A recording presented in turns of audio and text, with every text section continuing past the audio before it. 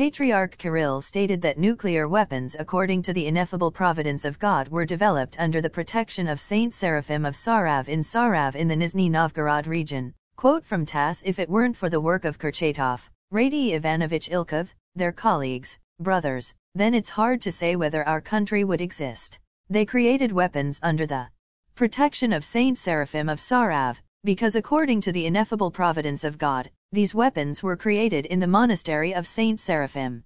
Thanks to this force, Russia remained independent, free, and, of course, we must keep this wonderful feat of our scientists in our hearts and in memory."